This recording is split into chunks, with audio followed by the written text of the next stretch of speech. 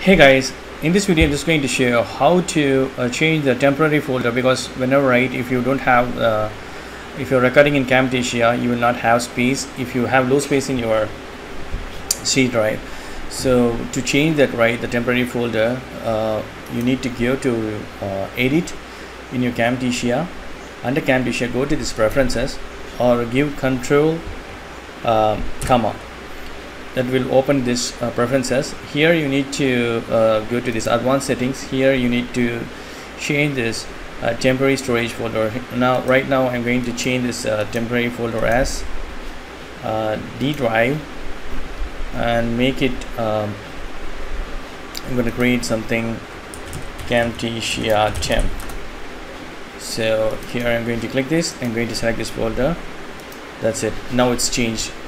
Whenever, right, you're creating any videos, right, if you have I have more space in D drive, so I just changed this.